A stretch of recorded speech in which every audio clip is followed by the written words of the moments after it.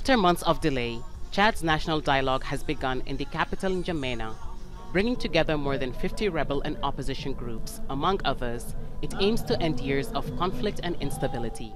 Aujourd'hui, nous nous retrouvons à un tournant décisif. Today we find ourselves at a decisive turning point in the history of our country, because in a few moments we're going to lay the first milestones in the refoundation of our republic. De notre République. The talks follow a peace agreement signed between the governing military council and rebel groups last week in Doha. It paved the way for the rebels to return to Chad and join the discussions. Among the issues to be addressed are a new constitution, governance, and a timeline for national elections. Delegates will form committees to tackle the various issues. Despite the large number of participants, there are a few but crucial groups missing.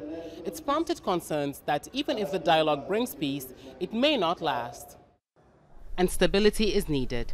Half of Chad's 13 million people live in poverty, and hundreds of thousands have been displaced by conflict. The Front for Change and Concord, one of two main rebel groups not taking part in the talks, says more needs to be done for the process to work.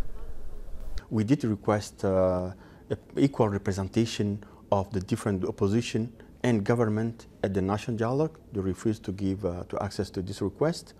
And also they refused to release our prisoner as soon as we signed the agreement.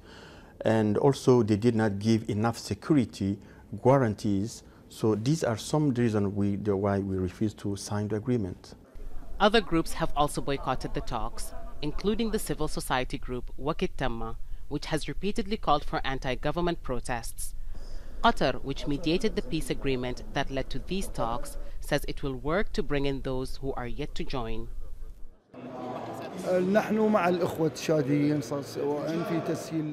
We are now working on facilitating issues. We will not abandon them until the reconciliation is complete. We've invited the groups that have not signed the peace agreement to join, and we urge them to join. The door's open for them to be part of the process.